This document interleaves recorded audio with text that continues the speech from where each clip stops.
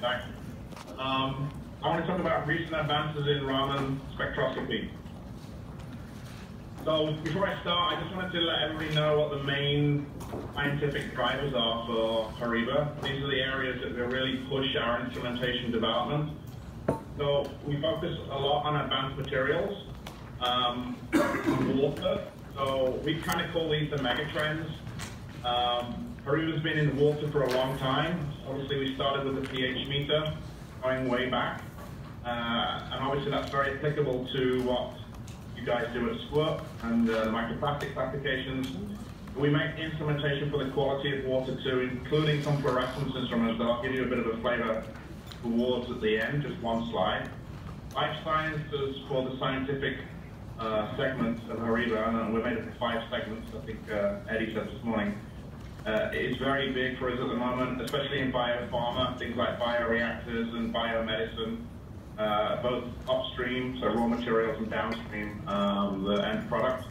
Energy, of course, batteries, big for us at the moment, and also semiconductors. We have a huge semiconductor segment as well. So these are the things that drive our instrumentation and applications development.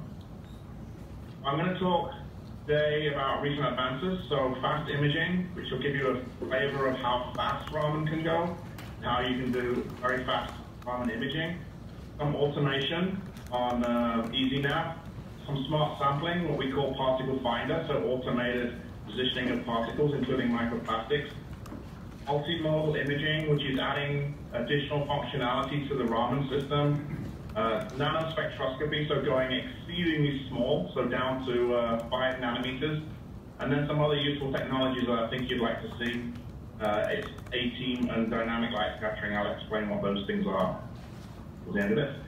What came first, the chicken or the egg? The very beginning of Raman, the instrumentation came first, right? So, wow, we have a cool idea for instrumentation. Physicists get together and we can build this. And then they're like, okay, what should we use it for? Then you start applying it, and you find some application needs.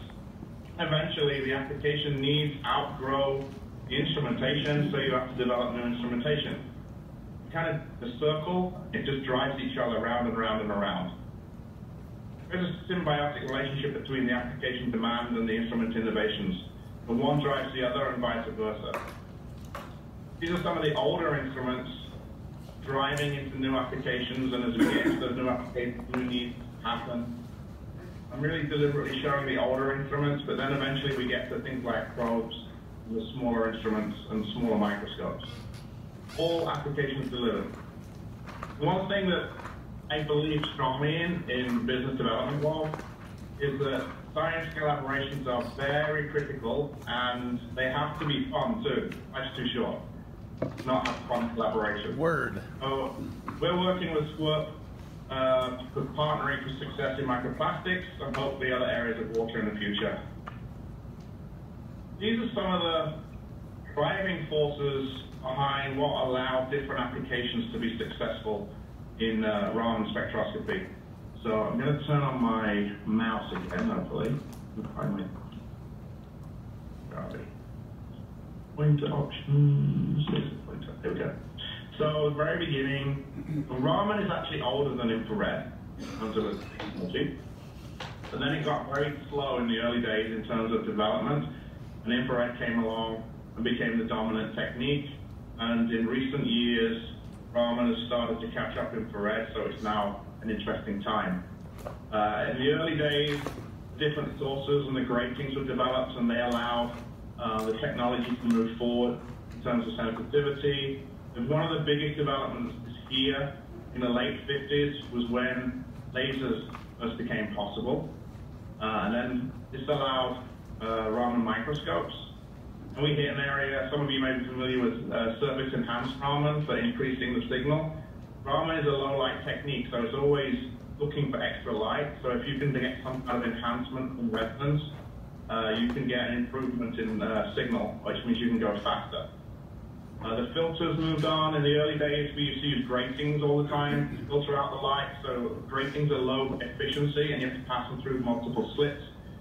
Before filters, you used to use 3 gratings and throw light away all the time. And then once these notch filters came along, These allowed you to just use a very simple filter to filter out the laser light. As I said in my first presentation, getting rid of the laser light that gets back into the instrument is one of the hardest parts. Also in the late 80s, FT Raman came around, and FT Raman got around one of the issues with Raman, which was the fluorescence interference. The fluorescence is always an enemy of Raman spectroscopy, except when we use it to help find areas of interest on the microscope. When FT came along, it used a laser that's at 1064 nanometers excitation, which avoids a lot of the issues with fluorescence. And this FT Raman revolution kind of got everybody interested in Raman again. And then with the lasers coming along at 785 and simplification and the filters that came along, we were able to make dispersive Raman instruments, which are now the dominant Raman systems, smaller and more sensitive. The 785 got around a lot of the fluorescence issues, just like the 1064, because before that we were using 532, so it limited the number of samples you could look at without seeing fluorescence. And in recent times, the technologies moved towards combining Raman with other technologies like AFM to get around the diffraction limit. SORS is known as spatially offset Raman spectroscopy, that's what it stands for. And this allows you to go very deep into samples. So this can actually allow you to look at the brain through the skull. I won't explain how it works, but you essentially do a measurement away from where you actually illuminate the sample. So the laser's at one position, you collect the light quite a distance, millimeters away from where you illuminate, and that actually allows you to look at very deep samples, and it allows you to look through even very thick bottles as well. And then, I don't know if you can see what this is, but Raman is now actually going to go to Mars in the next decade. So now I'm going to talk about the fast imaging. So what is a Raman image? Well, on the left, see an optical image with very little contrast, because maybe the light was turned up a little bit too much, but there's very little contrast in this pill when you look at a video image of it. If you do a Raman map, make a Raman image, you can see where all the material is in this pill. In this case, it's either metafin, aspirin, and it's caffeine. When we do a Raman map, it is a hyperspectral image. You take a full spectrum at each point on the sample, and then from that spectrum, you turn that into a data point. So it can be curve fitting a band of interest, just plotting the intensity of that band, either 0 or weak or full, and then you plot where the material is. This gives you effectively a Raman photograph of the sample. Just to show you what happens in a Raman map, you have a mapping stage that moves to the spectrum at each point, build up this perspectral cube, the spectrum goes into the screen as you're looking at it, and you plot out whatever you want. From 2005, so I'm British, so some of you know Doctor Who, we have the time warp, okay? So from about 2005, people started being able to go faster and faster and faster with Raman imaging. It used to be until about then that you could only go about 100 milliseconds per data point. So if you wanted to collect 10,000 data points in a map, which some of these maps required, it was very slow. To give you some example, when I first started with Brooker and Renishaw doing Raman maps with the pharmaceutical industry, they would do maps that lasted a day and a half just to map a single tablet. So that was obviously too slow. You couldn't get through many samples in a day. Horiba's incarnation of this is known as SWIFT. It stands for Scanning with Incredibly Fast Times. And we scan with about 11.1 milliseconds per spectrum in the first incarnation of this.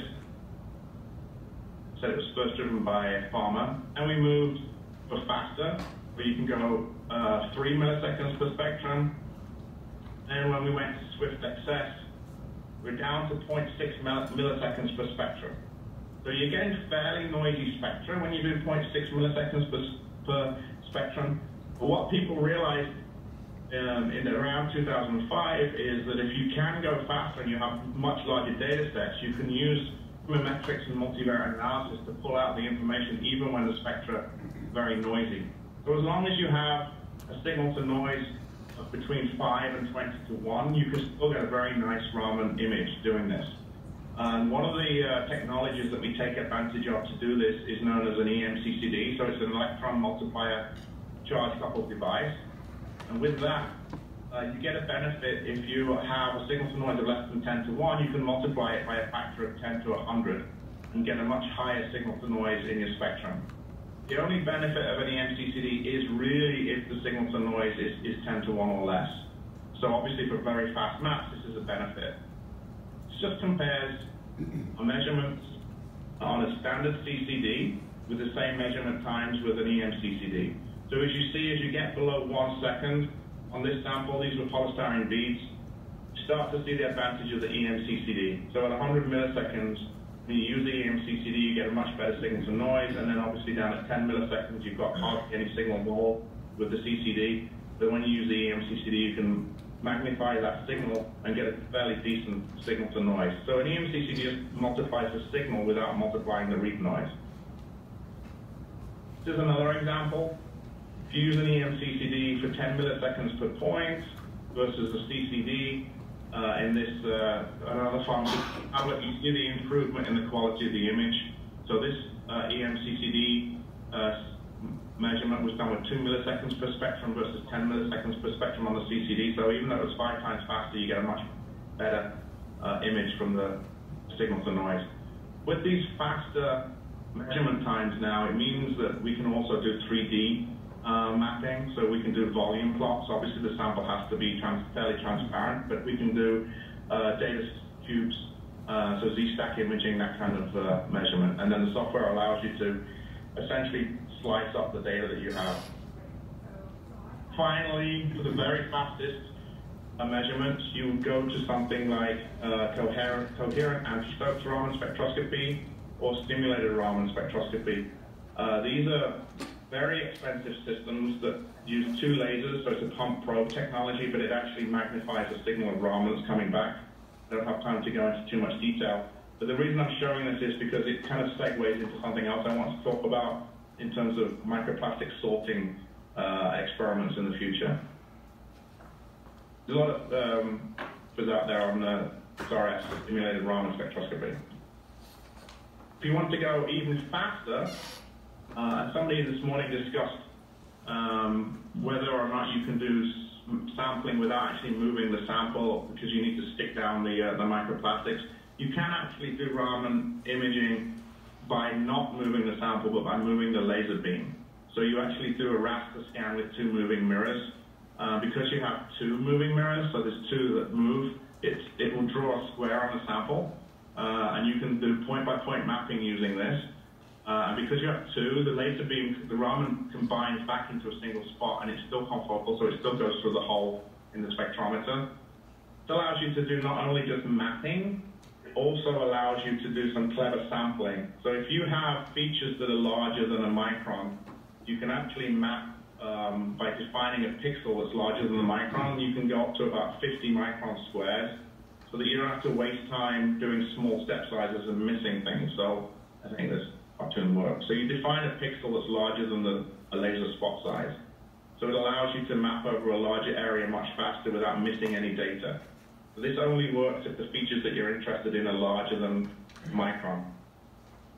It retains the confocality, and because it uses mirrors, it doesn't matter what laser excitation you use, you can still use this methodology. This is very similar to laser scanning microscope technology. I'll be a little provocative. There is a technique known as flow cytometry and fluorescence activated cell sorting, and very recently people have been using Raman. Because of this increase in sensitivity and speed, they can use Raman to do Raman activated cell sorting. So my thoughts are that maybe we can come up with Raman activated microplastic sorting, which I have now trademarked. I put that in there just to scare Thermo. But anyway, it's an interesting idea.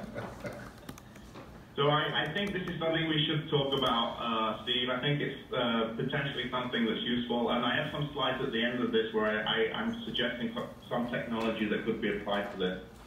But Raman-activated cell sorting and fluorescence-activated cell sorting exist, and it works very well. They use it for collecting cells of the same type and sorting bacteria, that kind of thing. There's a bunch of groups around the world doing this now. Automation. Nav map. Well, a couple of years ago, we brought out some technology to help you navigate on your sample, to autofocus faster, and to give yourself nicer images when you're doing your imaging on the microscope. So these are really microscope functionalities that enable you to do easier Raman microscopy. Well, first one I'm going to show, and there's a little video here, hopefully it works. It's just a way to more easily navigate on your sample when you have a high magnification objective. So what you do is you capture an image with a low magnification objective, and you switch to the higher magnification objective, and then you can navigate on the lower magnification objective image, but on the higher magnification while that objective is in place. And you can work. It worked earlier. I promise you.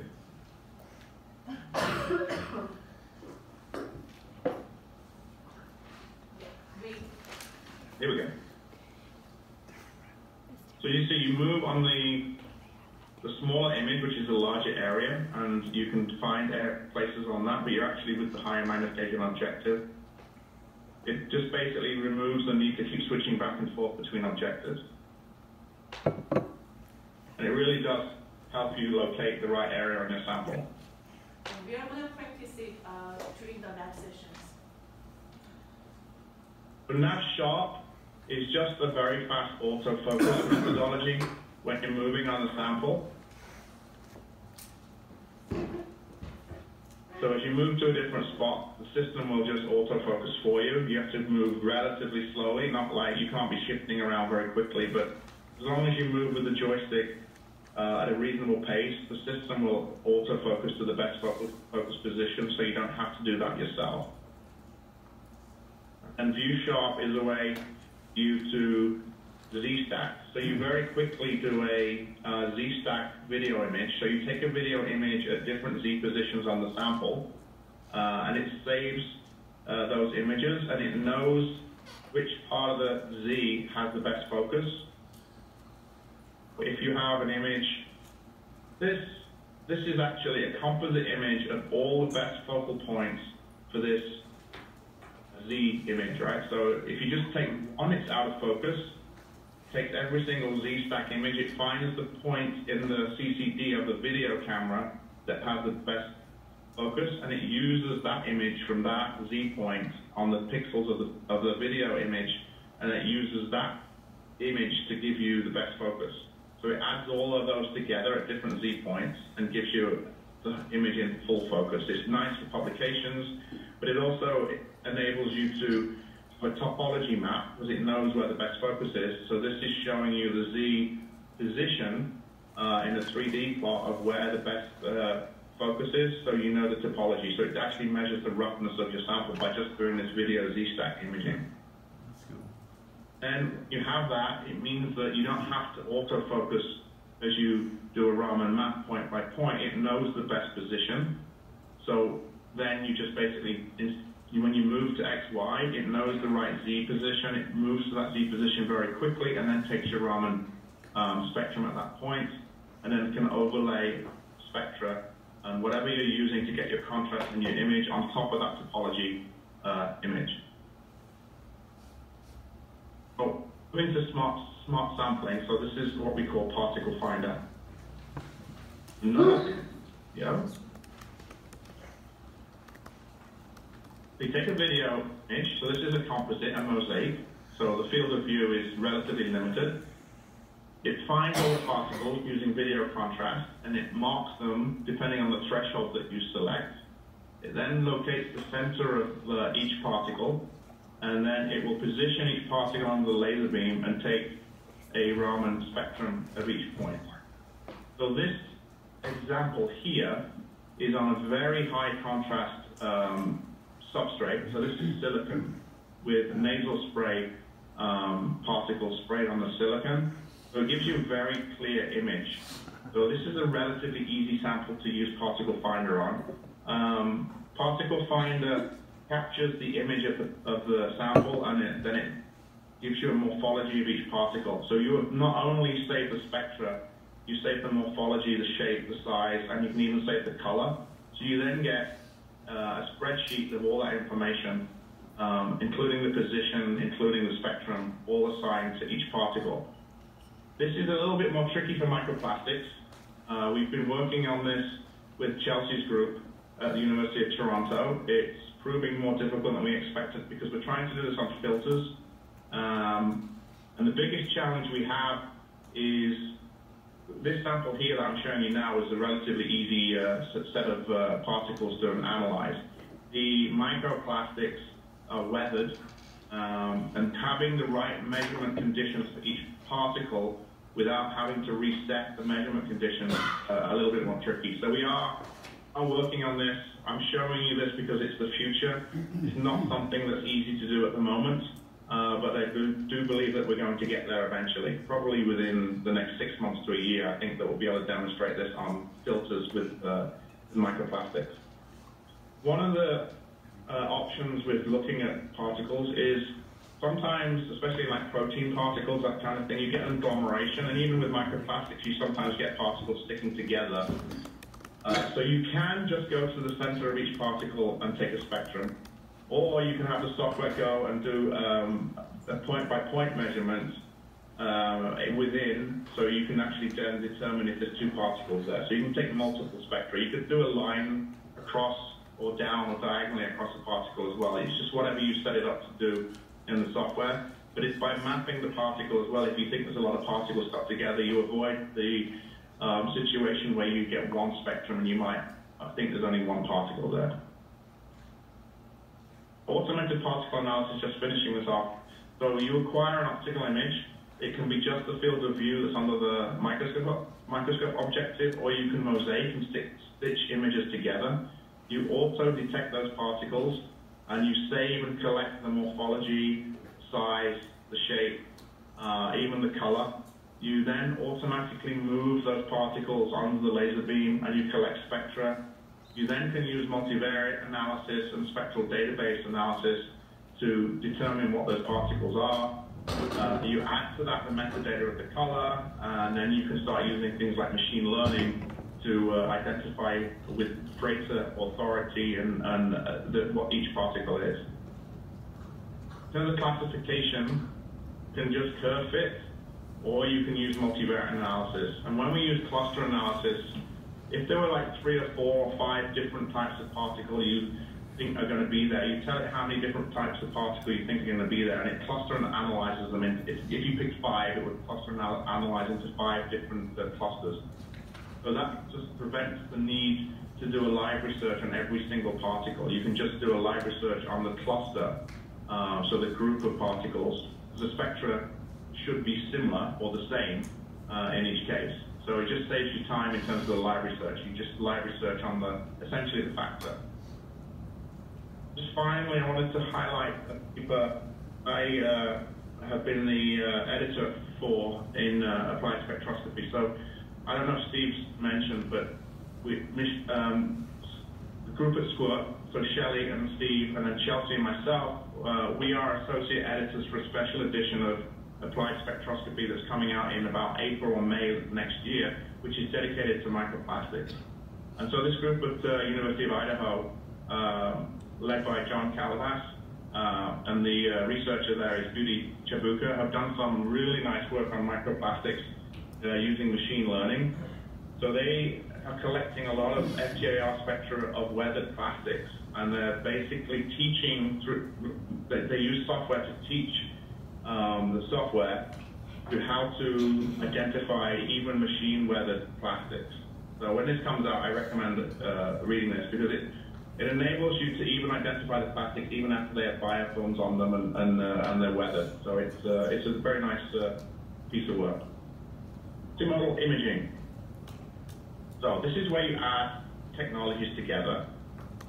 So you have a Raman microscope, and you can add, as I said earlier today, you can add fluorescence imaging to that system. So in hyperspectral imaging, we're adding essentially a UV-vis spectrometer onto the microscope. So it's microspectrophotometry, some people know this by, and you combine it with Raman. because the microspectrophotometry gives you faster measurement to identify and find materials of interest. There's other technologies that people add to Raman too, like SEM, or Raman's added to SEM, and AFM is added to Raman as well. It just gives you another mode of either imaging or spectroscopy. There are many different methods that can be added to Raman. So photoluminescence and fluorescence can be added to it. So hyperspectral imaging can be added to it. AFM can be added to it. So you have all these different methods and capabilities for the microscope. So when I say a microscope, I don't mean just the Raman microscope, but the microscope itself, in terms of the imaging capabilities that enable you to have different sets of data that should enable you to more and more information about the sample, which aids you in terms of identifying and understanding the sample. So in hyperspectral imaging, it basically uses a sweeping methodology to very quickly take this UV spectra on the sample. It goes faster than Raman, so you can actually build up a really nice image quite quickly. The system also allows you to do dark field imaging. It has an enhanced dark field imaging methodology. So in this example here, they take a hyperspectral image, they also do dark field, and then from the dark field and the hyperspectral image, you can identify a region of interest that you want to look at with Raman. Hyperspectral imaging can do larger areas in a shorter space of time, so it helps you identify these regions of interest. You zoom in, and then you do a Raman map image on the same area, and here's your Raman image too. So it's combining different methodologies enable you to enhance both methodologies. You might use Raman to find an area of interest that you want to look at with hyperspectral imaging, but more likely you'll find an area of interest with hyperspectral imaging that you then do Raman. Hyperspectral imaging is very useful for finding particles, very useful for things like nanotoxicology. They use it also for things like SIRS, when they're trying to deliver SIRS to cancer areas of a cell. And then they image to find where those SIRS particles are, and then they follow that with the Raman imaging. Moving to the nanotoxicology, with hyperspectral imaging, it enables you to find the major areas of interest with very little sample preparation. And then they can also do the enhanced dark field enables you to find the areas of interest. The spectral measurement with hyperspectral enables you to see more contrast, which then helps the Raman, and then you do the Raman to get an exact identification and location of nanomaterials. And then with both, you can do the spectral mapping to get your image and overlay the images on the same sample area. This is an example of that here. You have essentially a video image here, and then you have the hyperspectral imaging, and then you can enhance that by taking out the areas that you're not interested in.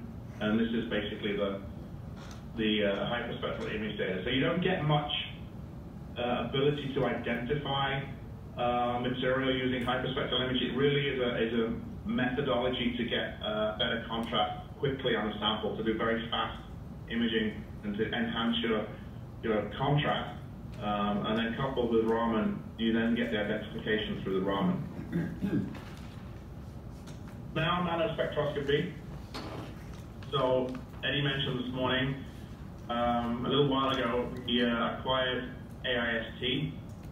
So AIST was the company Eddie was working at before he joined Horiba when we acquired them. So this is combining AFM with Raman. This is very interesting for looking at very small particles and very small areas on samples. It's used a lot in 2D material analysis. I'm showing this because we've been doing some work with emission testing and also break particle analysis. So emissions go into the atmosphere, and then they can agglomerate in the atmosphere, and then they come down and they're deposited through weather, that kind of thing. Raman enables you to look at 1 micron or down to about a half a micron at best. With AFM, you can look down to about 1 nanometer. Wow. So by combining the two, you can use AFM to find areas of interest, but you can also combine AFM with Raman to do what's known as chip-enhanced Raman spectroscopy. This enables you to do Raman spectroscopy of a sample size that is down to about 5 nanometers and